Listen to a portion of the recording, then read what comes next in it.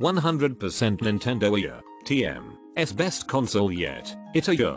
TM. S the year. TM. S comeback. Returning games like Splatoon 2 and new games like ARMS. I basically had every big Switch game and TM. M not disappointed in any of the games. Hardware is great, it does no year. TM. T feel toyish like the Wii U did. It feels great in the hands. The Joy-Cons are very sturdy. I would recommend the Pro controller. Buttons on it are a lot bigger and feels more natural. I 1000% recommend the Switch, there are so many games to come. TM. M hoping for Smash Bros Switch and some kind of poker. C. Mon game. I'm primarily a PC gamer, but I do love picking up Nintendo consoles handhelds as I love their exclusives. This Switch is Nintendo's best device since the N64. It really helps when one of its launch titles is one of the best games ever made. I use my Switch every day. I commute by train, so this has been perfect for me. There has never been a handheld this good. Breath of the Wild is breathtaking. The transition to and from dock mode is seamless. The battery life is also pretty decent. My biggest complaint is that the Wi-Fi signal is a bit weak. Also, it lacks cloud storage and party chat, which is pretty ridiculous in this day and age.